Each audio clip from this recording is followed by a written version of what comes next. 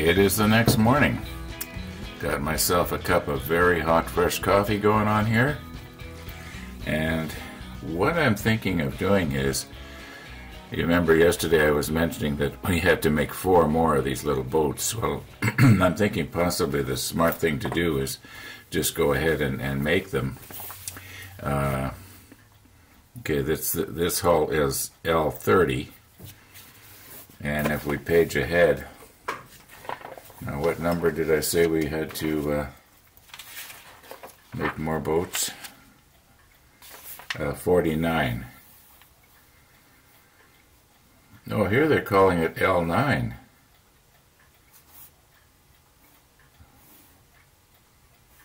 L9. That's a different hull. I wonder if I made a mistake here, because this doesn't look anything like, you know, the stern is different.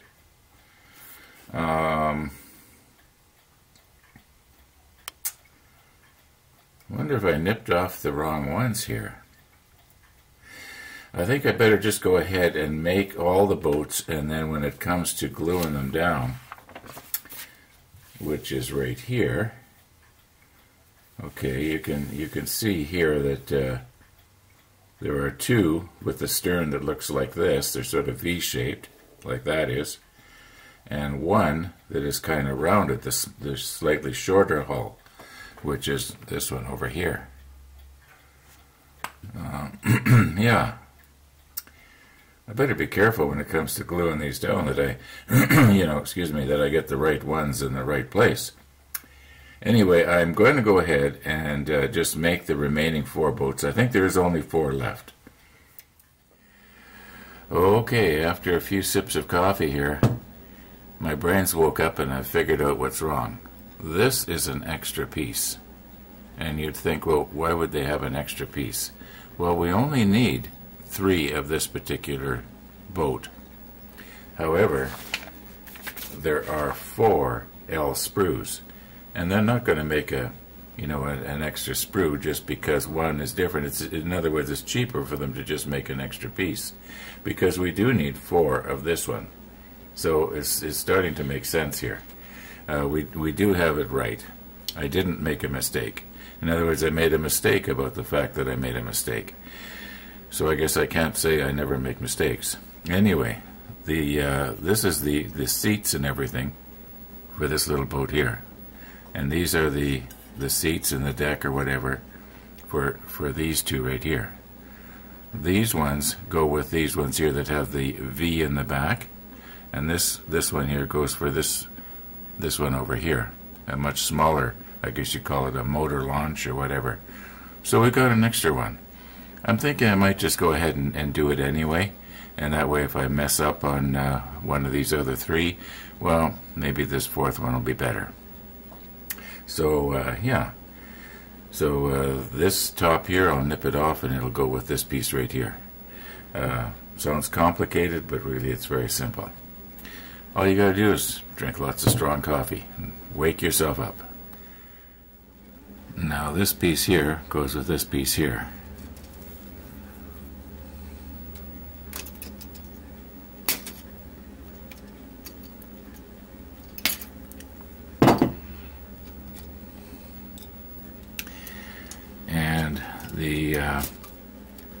The shaft and rudder that goes with that boat is number 3. I already looked it up. I want to take that one off carefully. Maybe, where's my other nippers? Okay. We'll use these ones here because I can be a little bit more delicate.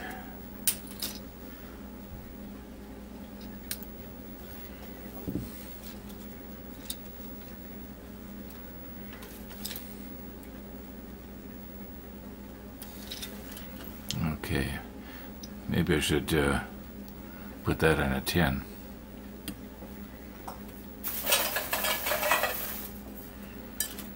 Okay, we'll keep these separate here now. Very gently.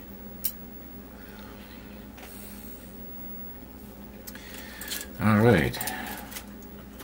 Now these 8 pieces here, 1, 2, 3, 4, and then there's 4 more like that, and then we've got the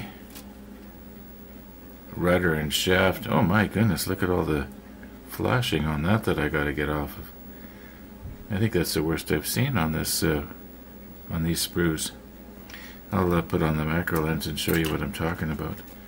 Anyway, we do have all the pieces here, so I'm just going to go ahead and nip those off. Okay, this is the last of the number 2s. And one of them was just about ready to fall off. I'm surprised it didn't lose it. I'll zoom in a little bit here and I'll show you the flashing I'm talking about. It's sort of in a bad place. Now this part here on the drawing is supposed to come down and rest on the bottom of the hull there. And that's this little part right here. And you'll notice that there's a lot of flashing that has to be very carefully removed.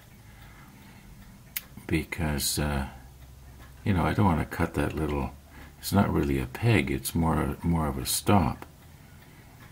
And, yeah, the other ones didn't have that problem.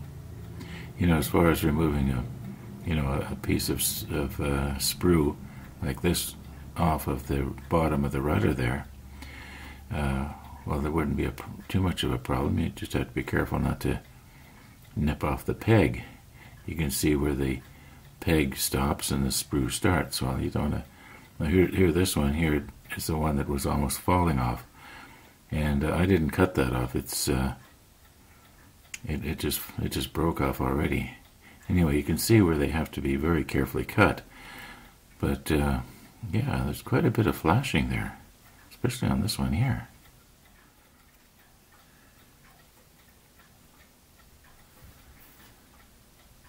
Well, I guess looking at them isn't going to get it done, is it?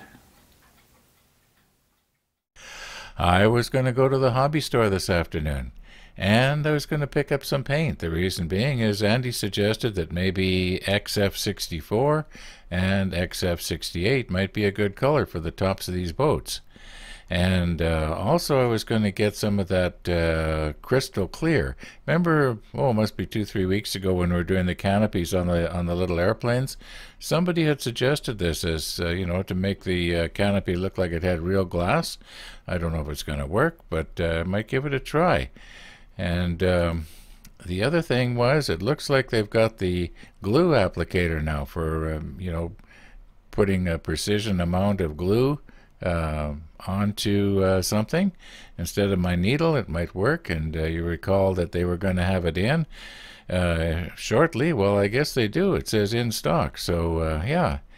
Now the other thing is, I'm noticing that the weather is supposed to improve. Possible showers today, so why go out today if you know, Friday, Saturday, Sunday, it's going to be beautiful. I'll bet you all the snow will be gone by the weekend. I'd much sooner be driving down the road in nice weather than driving down the road when it's all soupy. Anyway, yeah, so I'm going to just wait on that. I'm not going to go to the model store this afternoon as planned. Anyway, I'm telling you more than you need to know. Sorry.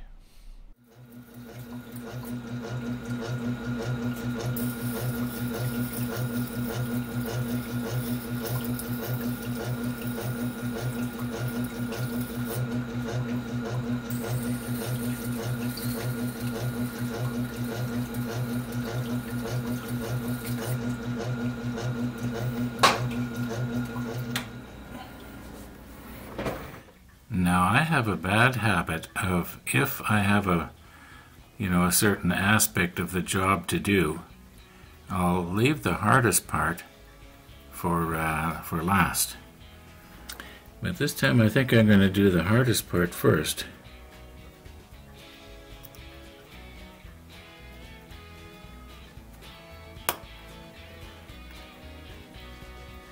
Now this is the second one I've tried.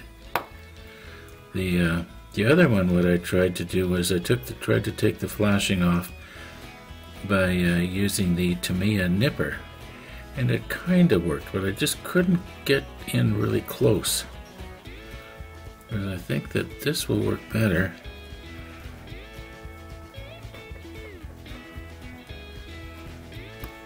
I'll put the macro lens on afterwards, and we'll see. It's a little bit of flashing right in here. I'm just almost, just pulling it out more than cutting it off. Okay, I think that'll be all right. There's just 2 more to go like that. In the meantime, it's getting on here today, so thanks for watching, and all being well, we'll see you tomorrow. We'll take a close look and see how good I did here.